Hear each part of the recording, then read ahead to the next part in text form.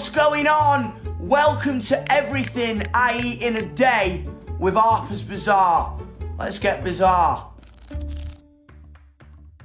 So first thing I do when I wake up is put my trousers on, I have a cup of tea, and I think about leaving the house. Outside my house I've got like pigeons, so sometimes I'll feed the pigeons or the sparrows. You know what I mean? And that makes me happy for the rest of the day. Do I eat first thing in the morning? It depends, man. It depends if I've had anything to drink the night before. Occasionally, like, I love a bacon sandwich. English style, like 2 bits of white bread, bit of butter, bit of ketchup, loaded with bacon, sliced into triangles, that and a cup of tea, feeding me pigeons, I'm down. There's like a little bit of a pride in making a bacon sandwich yourself. You know what I mean? Because like if you order it from a deli, it's either going to be too burnt and like really chewy, and nobody likes that. I want loads of kids, I think, when I get round to it. And I have this mad dream, like on a Sunday morning, I want to be in London and it's like sunny but cold, and like I can see me breath and that, and I walk out the house and I pick up some ketchup bacon and then I go and like make me kids bacon sandwiches in the morning. Do you know what I mean? I want like 6 kids just like climbing on me, just like everywhere, and I'm just like cutting bacon sandwiches and being like, eat up. That's a peculiar question. Am I a coffee or tea drinker? Depends what side of the world I'm on. You know what I mean? If I'm in the UK, it's very much a cup of tea. Where I grew up in the north of England, you have a cup of tea for any occasion. You get into college, let's have a cup of tea. Your cat dies, let's have a cup of tea. But when I'm on this side of the world, I think I drink a lot more coffee. I think it's a very American thing, isn't it? To like get cracked out on coffee all day. It's good, you know what I mean? I've had a lot of coffee now. What's a typical breakfast meal? Full English, man. Bacon, eggs, sausage, tomatoes, beans, black pudding, toast. But I can't eat that every day. You know what I mean? I've actually started to be healthy on this tour because I can't really eat a lot. So on this tour I have like a rice cake and avocado. How very Los Angeles of me. If I'm in London chilling out, I'll walk outside the house and I'll get a cup of coffee, and then I'll probably walk down a street in Shoreditch, London, called Broadway Market. On a Friday and a Saturday, it's like a big flower market, so you can get loads of flowers. And I'll walk down there. I think I do that almost every day. But then if I'm on tour, it depends what city I'm in. You get to like, experience a million different cultures in a year. LA, New York, Kansas City. There's an incredible barbecue spot called Joe's in Kansas City, which is like a petrol station. You know what I mean? And they always sort us out.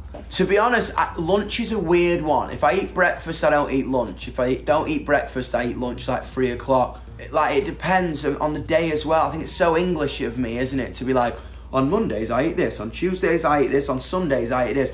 On a Sunday, you have a Sunday dinner, Sunday lunch. In my house, if I go home to see my mum, it's normally pretty manic. We end up eating lunch like 5, 6 p.m. And that usually consists of like some meat, beef, lamb, chicken, and then like mashed potatoes, carrots, broccoli, and then like you drown it in gravy. Like so much gravy, but it's not like American gravy. When I first came over to America, I had this gravy and it was so thick. And I was like, what is this, man? It's like, you put cornstarch in it. But where we're from, it's more like a jus, you know what I mean? Because you cook so much on a Sunday, you don't eat it all.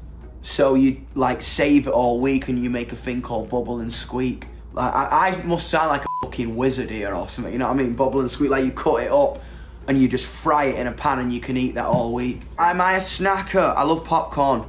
Fucking love popcorn.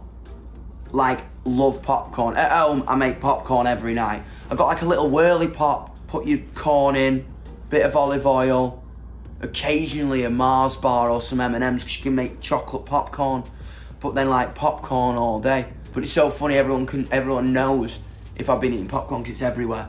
In the dressing room or on the bus. My favourite thing to spend my money on is dinners for me mates. You know what I mean? I love that. Like I love getting a load of people together, round a table, and getting a load of food and like a load of drinks and just like having a dinner. I don't think I like being lonely. You know what I mean? I love being around people. What's my favourite cocktail of choice? Like, I'm such a lager man, but like, I can't drink a lot of beer. I get really bloated. But if I was to go for a cocktail, it's like a Moscow Mule, I think. My favourite meal to cook, I'm really good at making steak. Lads, like, what do you think? Like, come on, just come and say hello. Just like, come in, back me up. Come on. Do you know what I mean? Ed, come on. Hello. This is Adam, hello. Tom, Ed. Are you on the camera?